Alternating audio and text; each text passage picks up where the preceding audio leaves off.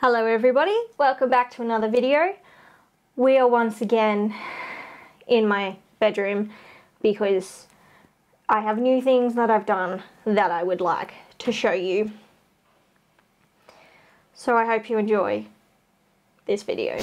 Here is the window of my bedroom that I have closed the blind on because sunlight is sunny. I brought my Moodianum upstairs because I just missed it so much and I couldn't stand to be without it. This is its newest leaf. It is very beautiful. We also have my Atabapoense, my very sad looking Ploumanii, and my painted lady, all in this container. Do they like it? I don't know. Do I like it? I don't know. But I love this leaf. This is my Arabescence and Emerald Duke Philodendron Totem combo that I got and hauled for you a few weeks ago now. And this is what I really came to show you.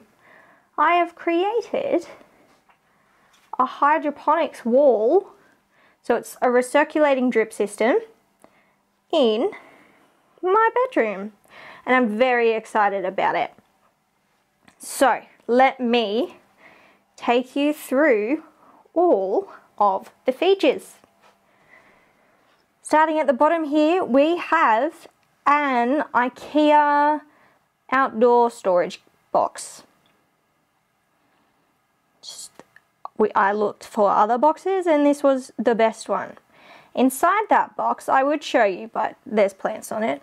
Inside that box there is a 25-litre bucket, there is a pond pump, and there are tubes. There's also pond liner in there just to catch any extra drippies, but pretty straightforward. Then we move up slowly. We have 8 vertical wall, pots that I just got from Bunnings. And what I did was I used silicone sealant, like the bathroom sealant, and covered up their little water reservoir catch trays. In some I did a better job than with others, but I was too excited to probably worry too much about aesthetics. So I sealed them up so I wouldn't have any water escaping, and then what I did is I drilled drainage holes. So we've got 1, 2, 3, 4 right at the front here. That was wet. And if you look, these guys lean on a very slight angle, so all the water runs to the front here and drips from the tray above into the tray below.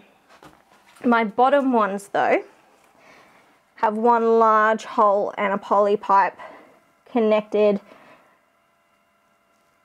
to the tray, and then that feeds into the bucket, hence the recirculating. We've just used bolts and ply to build the frame. It is not attached to the wall, it is freestanding because we rent and we didn't want to wreck the wall. We have more poly pipe running up to the top. And if you can see that, there is plastic where the little irrigation drippers are to protect the wall and the wood from the irrigation.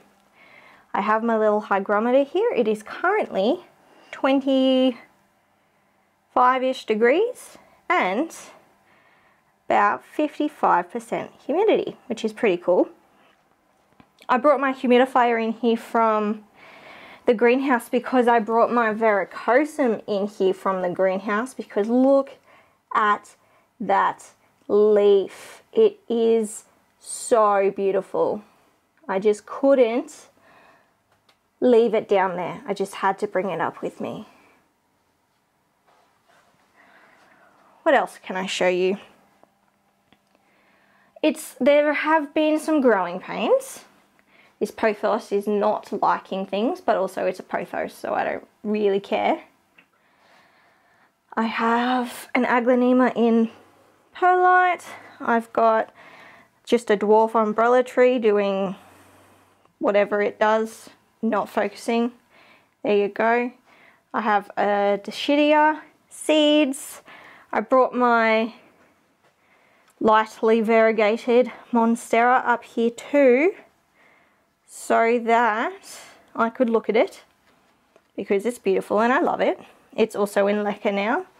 More seeds, more seeds, more seeds. I made a terrarium. I'm very proud of myself. This is the first terrarium I've ever made, and I can't open it, so I'm not going to. It has ferns and a thing and another thing in it, so let's see if that dies.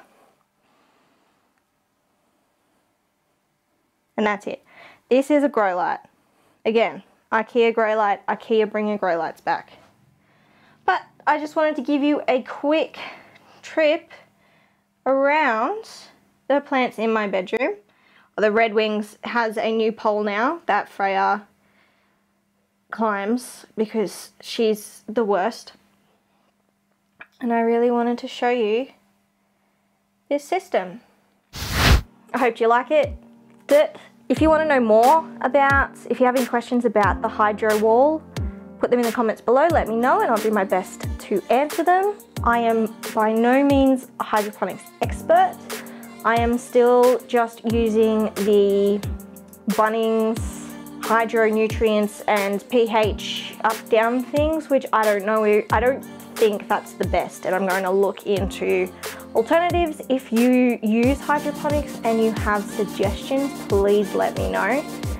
That would be fantastically brilliant. Otherwise, I hope you have a fantastic day. I will see you in the next video. Goodbye.